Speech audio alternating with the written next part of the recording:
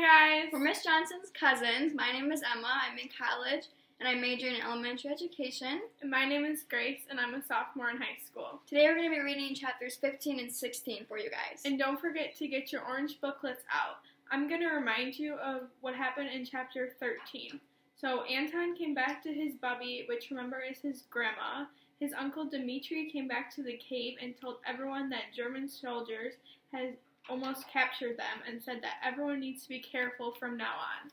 And then I'm going to remind you guys what happened in chapter 14, which is the people in the cave were getting low on food and water. So as the men were getting ready to go out and seek things for everyone, Major Von Dusen and his crew found the cave. They took Bubby, Rena, and Rena's son David. Anton was hiding from the men. So now I'm going to read you guys chapter 15. Anton waited until the cavern was empty. Watching the Major and 4 of his men take Bubby, Rena, and David away had been excruciating. He wondered if the Gestapo had a vehicle on the surface to carry Bubby away, or if they would make her take the long walk to the nearest road. The other soldiers split up into groups of 2 and disappeared, heading in every direction to search the cavern's many tunnels. He hoped they wouldn't spot the markers he and Daniel had drawn. After a few long moments, Anton crawled out from his hiding place as quickly as he could. He strung his blanket bag over his shoulder and crept silently to the tunnel entrance. He did not dare use a lantern or flashlight. Pausing, he listened for the sound of retreating soldiers. When he was certain he was alone, he scurried up the tunnel to the cave's entrance. The starlight was a welcome sight, but he couldn't dally here. He had to find Bubby. The view in front of him was pockmarked with boulders and far too rocky for a vehicle to get close. But off to the east towards the river, he heard the sound of an engine. He studied the surrounding terrain. There was no soldiers in sight. As quickly as he could, he darted in the direction of the revving engine, using the boulders for cover. Several meters away, he spotted a half-track idling along the riverbank. In the distance, he could see Bubby and Rena being loaded roughly in the back of a gray metal military vehicle. The giant black swastika painted on its side a grim reminder of the monsters who controlled their fate. The half-track pulled away and traveled slowly along the river. Anton broke into a run. They would not be able to drive at full speed until they reached the nearest road. He should be able to keep up with them. Perhaps, if he could get ahead of them, he could find a way to stop the vehicle. If he could get the Germans to abandon it and force them to walk, he'd have a better chance of freeing Bubby. It was risky, and it wasn't even a plan, not really, but it was the only thing he could think of. He wished Uncle Dimitri were with him. He would know what to do. The Major had said the prisoners were being taken to Borda to be interrogated. Borda was many kilometers from the cave. He would need to stop them before they reached it. Taking one last look to be sure no other Gestapo were about, Anton sprinted from the cover of the rocks and followed the half-track into the night. His ribs were still sore, and each step sent a little jolt of pain through his side, but he pushed it from his mind. He would follow them and find a way to get Bubby back. Rena and her son, too. He would get them all back. As he ran along, he wondered what happened to the rest of the group. How would they get to Priest's Grotto? If his half a plan was successful, how would they catch up? One thing at a time, Anton said to himself. The ground was rough, and he stumbled several times as he ran, but he managed to keep the half-track in sight. He wished he could use the flashlight he'd stashed in his bag, but he couldn't risk it. He tripped over a rock and fell headlong onto the hard ground, scraping his hands and knees. It felt as if a knife had been driven into his ribs. He wanted to cry out in pain, but would not allow himself. He took a moment to catch his breath and then clambered to his feet and got back to running after the half-track. They had now reached the potato fields that ran along the river bottom. Soon the half-track would reach the road. When that happened, he would no longer be able to keep up. But he had an idea. They would have to drive north on the road until it joined a larger one that led directly to Borda. If he cut around the field, he would intercept them. Anton turned and ran. He kept keeping the half-track on his left, his breath caught as it disappeared behind some trees. So he pushed himself harder, cutting diagonally across the field. As the half-track emerged from behind the trees, it slowed. A bright searchlight from its roof cut through the night. Anton assumed they might be looking for other members of his party. The half-track crawled slowly along the road now. This was his chance. He knew that the searchlight could find him, so he sped up, charging through the field as his legs could carry him. He had no idea he would stop them, but he had to try. When he reached the edge of the field, he noticed a small shed. The potato farmer who owned it. It would keep his equipment there. If Anton could get inside, he might find... Miss Johnson, it's FaceTiming us. Go. Keep going. We're going to have to cut that out. It's fine. It's funny. He might find something he could use to stop the half-track. But when he ran around the small shed to the door, his heart sank. It was padlocked shut. Anton examined the lock. It was old and rusty. He dropped his hands... Thanks, Miss Johnson.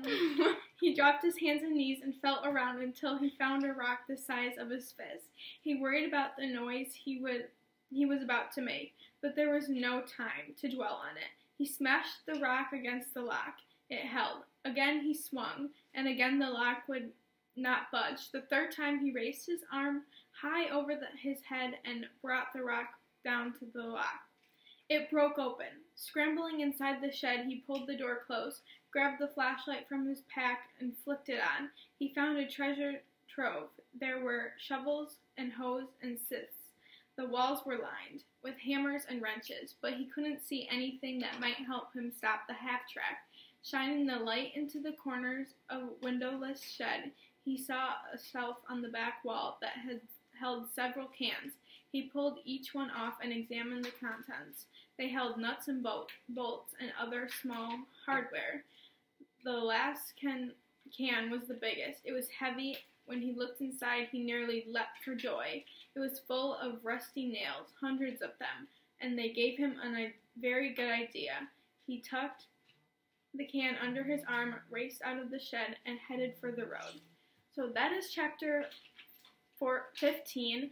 And remember to get your orange booklets out, pause the video, and write down a title for this chapter. Get this. Okay, and now I'm going to read chapter 16. Okay. Major Von Dusen could not have been happier. He had found where the Jews were hiding. He was returning with the prisoners, and he had no doubt his men would collect more. He had rooted them out, and now the Jews were cowering like rats. He looked at the old woman sitting on the floor of the half-track's bed. She had done her best to insult him, to belittle the fewer. He looked forward to her interrogation. They would see how proud she was of them. Her foolish resistance would not stand against the might of the Gestapo. The other woman was young and strong, and was likely to be sent to one of the Reich's factories. She would work long hours sewing uniforms or operating machines to build bombs or bullets. When she had been worked to exhaustion, they would send her to one of his camps. He had no idea what would happen to her child. He did not care. But he did care about reaching the road. The half-track bumped over the rocky ground, turning into the major's stomach. They traveled slowly through the fields until finally they reached the road, where the ride smoothed out. When the engine quieted, he could hear the old woman muttering curses under her breath. He kicked her hard in the leg. "What's the matter, Jude?" he snarled. "Do you have nothing to say now that you are a prisoner? Now that you are the property of the Reich?" The old woman spat on him. Spittle flew from her mouth and landed on his boots. He raised his hand to strike her, but he stopped when he saw she was not afraid and stared at him with complete defiance. That was what she wanted. She would take his beatings if it meant distracting him from learning about the rest of the hidden Jews. He would not give her satisfaction yet, but eventually she would fold. Everyone had a breaking point. "Curse it all you want, old woman," he said. "Pray to your God. Nothing is going to help you now." To his surprise, the old woman studied him for what seemed like several minutes. "Ooh, sorry." His eyes narrowed down and her brow furrowed before she finally spoke. "You can't hide it," she told him. The expression on her face changed from one concentration to a device sneer. Hide what? Your fear. Von Dusen threw back his head and laughed. The old woman glared as she reached over to the young woman and pulled her child and placed her arm around him. My fear, he said. You believe I'm afraid of 2 women and a child? Are you insane? No, you are not afraid of me. You are a bully and a coward. You are not afraid of a tired old woman. You, Herr Major, are afraid of losing? Losing? Losing what? Trust me, old woman. I will not lose you, and if you try to escape, I will not hesitate to shoot you down like a dog. Now it was the old woman's turn to throw back her head and laugh. You Germans, such zealots, so self-righteous. You are nothing more than the puppets of a madman, and you cannot see the truth, even when it is right before your eyes. And what truth would that be? You are losing. Your kind always loses. What great failure is befalling the Reich, Jude? Your fear drips off of you. You are losing the war. You know it. Your Führer knows it. He sends you out to gather up the Jews. You think us weak and simple, but we know things. The Americans have joined the British, and soon they will gather their forces. In the east, the Russian army chases you back to Rhineland, with your tails between your legs. And with the Americans coming from the west, where is the mighty Reich, right in the middle, waiting to be squashed like a bug. And yet your mighty Führer wastes his time and resources rounding up poor peasants and farmers. Does this make sense to you, Herr Major? Shouldn't the Führer be readying himself for the storm that is about to descend upon him? Would that not be a better plan? Ha! I give you credit, old woman. You are not afraid to speak your mind. His eyes narrowed. Perhaps I should take you to the Führer himself so he can listen to you tell him how to fight a war. Perhaps you should. The Reich will not be defeated. Do not worry, Jew. You will not live to see a free day again. The Führer will smash the Americans and the British, and your mighty Russian army has been reduced to women, children, and feeble old men. They will never reach the Rhineland. When the time is right, we will crush them. The old men raised their hand. Of course. It worked so well for you in Stalingrad. The Russians are not fighting with their strongest men, and so you cannot conquer them. And then there are the Americans. You think they will ever stop until you are defeated? They have millions of men to send. Millions. How much does the Reich have left? A few 100,000? How long before you mighty Gestapo is in shambles? Do not lie to me, Herr Major. Your eyes give it away. For reasons he did not understand, this bent-beaten old woman, with her walking stick and her peasant clothes and her wrinkled face, had unnerved him. How does she know so much about the humiliation of the Reich had suffered against the communist pigs in Russia? The Reich had been driven out of Africa. The Americans were on the march in Italy, gaining more and more ground. How could she know that the Führer was desperately sending reinforcements to the French coast, building bunkers and gun emplacements, as he waited for the imminent invasion? Before he could answer, the half-track slowed. Sergeant Eberhardt turned on the searchlight and swept it across the road in front of him. What is it, Sergeant? He asked. I'm not sure, mine Major. Perhaps nothing? I thought I spotted something on the road ahead. Perhaps it is one of the Jews from the cave. Stop the truck. Turn off the engine, he ordered, pulling the Luger from the holster on his belt. He used a machine gun when necessary, but nothing felt as good as the weight of his trusty pistol in his hand. The beam of the light danced over the road ahead and into the fields on the other side. Perhaps this time you will catch an infant. Shut up, Jude, or you will regret it. Unafraid of Von Dusen's threat, the old woman staggered to her feet and shouted, If you are out there, go to the shadows. This will not find. A blow to her face knocked her on the floor of the half-truck. The young woman screamed, and her son began to wail. Von Dusen pointed his pistol at them. Silence. Silence now, or the boy dies. She grabbed her son and pulled him tightly against her chest. She quietly pleaded with him to quiet. He buried his face in the coast as the old woman moaned of pain. Ahead. Slowly, Von Dusen ordered. The driver restarted the half-track, and now it crawled along the road. The spotlight swept back and forth, searching for any sign of life. There was nothing to see. After a short distance, Von Dusen ordered the driver to speed up. Perhaps you saw an animal, Sergeant, said Von Dusen, or maybe the shadows are playing tricks on your eyes. Mine Major, I think I saw... He did not get a chance to finish. Both of the front tires on the half-truck exploded with a loud bang.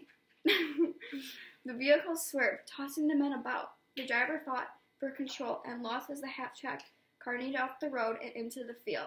It skidded to a stop and began to sink into the muddy ground. A cliffhanger! Okay, so pause this video and then begin to write a chapter title in your orange booklet. And then after you guys have finished that, you're going to go into Google Classroom and read the question that Ms. Johnson posted, and then answer that question so she knows that you watched this video and listened to both of the chapters from us. Have a good weekend, guys. And finish strong because summer's almost here, so you're doing a good job. Bye, guys!